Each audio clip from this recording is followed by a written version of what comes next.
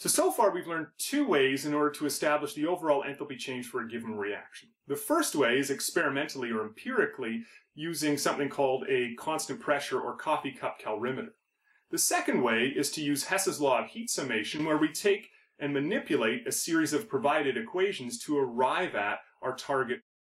We can apply Hess's law to a third way in which we use the heats of formation or standard enthalpies of formation for the compounds involved in a chemical reaction to arrive at the overall enthalpy, which is actually a process that's going to take a lot less time than using and manipulating Hess's law. Now, what is a standard enthalpy of formation? Well, the standard enthalpy of formation is basically just a reaction that, or an equation that includes the enthalpy change for the formation of a particular compound from its standard elements.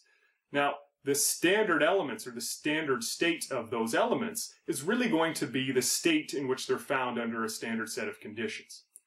Now, what that really sort of means is if we take a look at the periodic table, whatever state that element's found in is typically going to be its standard state. So let's say for the formation of carbon dioxide, we are going to have carbon, which is a solid in its standard state, and oxygen, which is a gas in its standard state, will form 1 mole of carbon dioxide, and then will represent the enthalpy change for that particular reaction as a part of that thermochemical equation.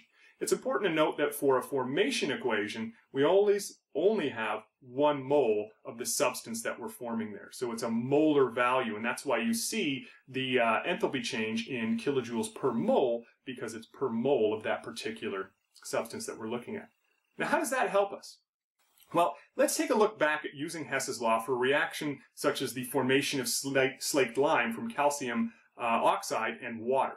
So we're given a set of reactions, as we are in most Hess's law problems, and we have our target equation.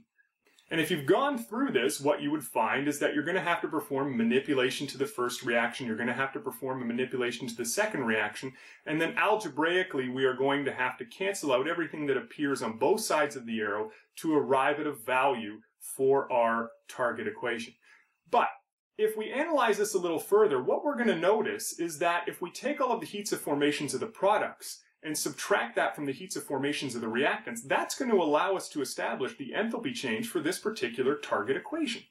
And we can use this information to come up with a representation or an equation to help us figure out the enthalpy change for a reaction if we know the heats of formation of each of the substances involved.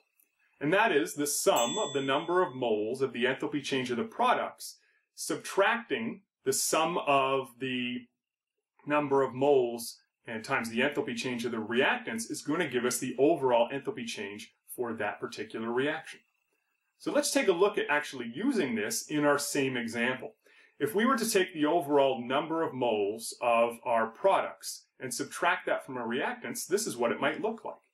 So we're going to take the number of moles of each. Now in this case, it's 1 mole for each of them. If we had formation equations in which we had 2 moles, or if we had to manipulate it to form 2 or 3 moles for our target equation, then we would have to multiply our heats of formation by the appropriate number of moles from that target equation. But in this case, our target equation, as you can see, all the ratios are 1 to 1 to 1. So we don't have to worry about multiplying these by 1, but for illustrative purposes, I'm going to put it down here.